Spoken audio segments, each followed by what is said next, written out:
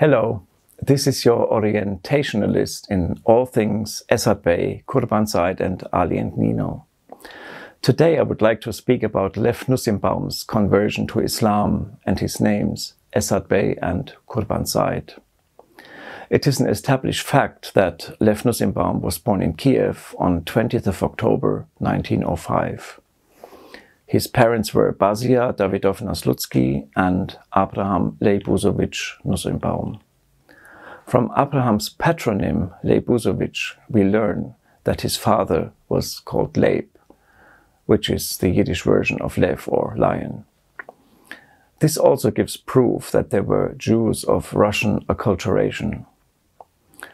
Lev grew up in Baku, where his father worked in the oil industry, definitely in the field of oil transport. We know the last address.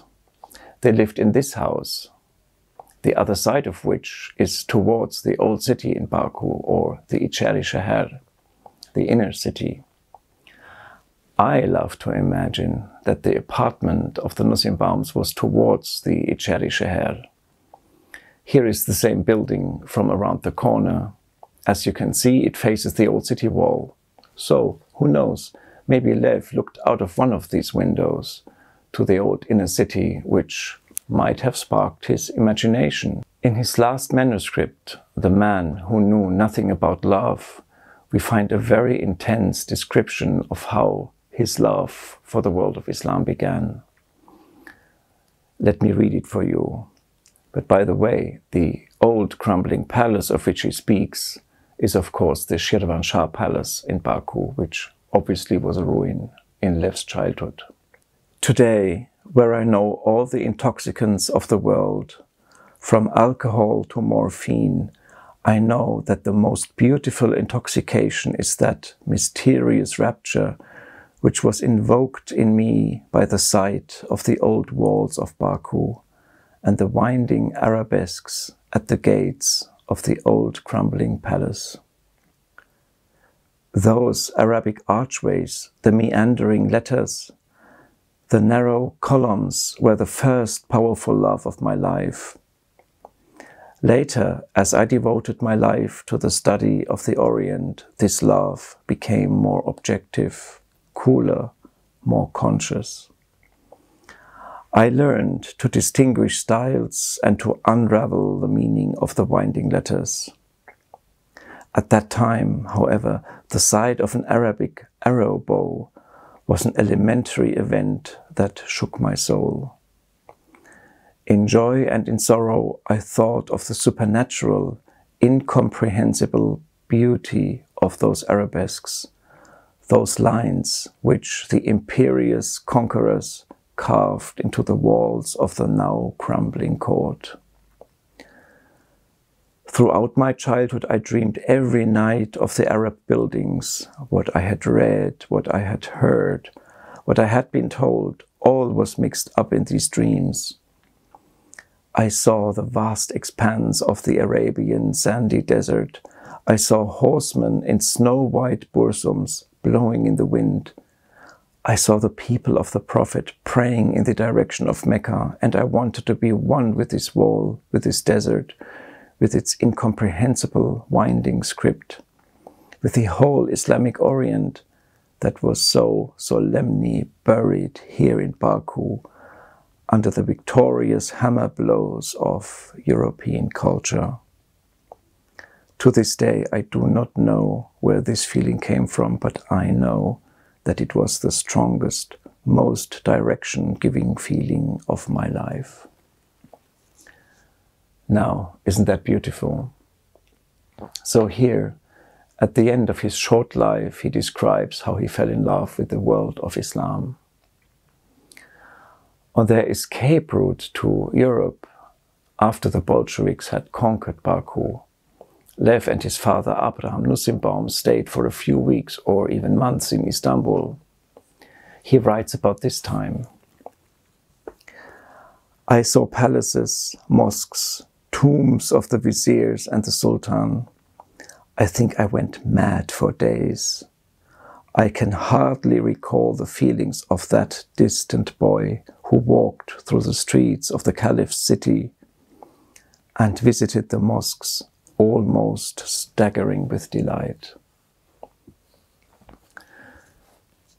Thanks to Essad Bey's Berlin classmate Alexander Breilov, we know that Essad already might have converted to Islam in Istanbul, or at least tried to convert. Breilov writes about this. When the Nussimbaums fled from Baku to Constantinople in 1919, young Lev asked the mullah of a neighboring mosque to accept him formally into Islam.